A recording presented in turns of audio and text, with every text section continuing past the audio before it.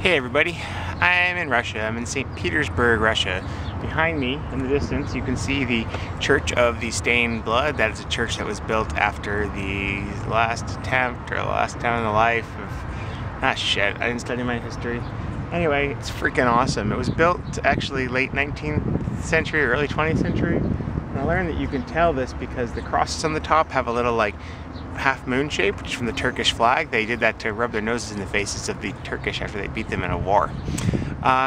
Anyway, Russia is an interesting place. Pretty much all the signs are in Cyrillic. All the tags on the walls, you know, tags, not like any sort of like tag. Well, anyway, the tags on the walls are in Roman characters, so like the people don't use Cyrillic tags.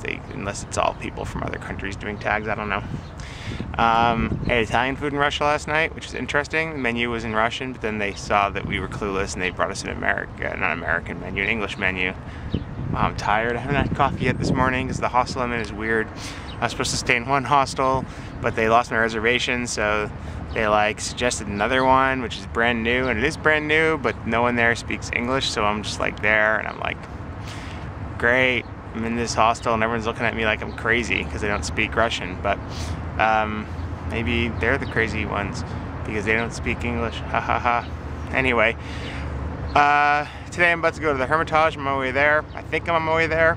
There's like a giant building next to it that's a huge spire, and I'm just following that spire and wandering, and I ended up in this park right here, which there's actually a memorial to the World War II dead, not too far from here, with like an eternal flame. I thought this spot, and I thought, look at that cool church in the background. I thought it'd be a good place to say hi, so here I am. I'm in Russia. If you are old enough like me to remember what it was like thinking about Russia in the 80s, then you'd know that it's really kind of fucking cool that I'm here. So anyway, I will catch up with y'all later. Bye.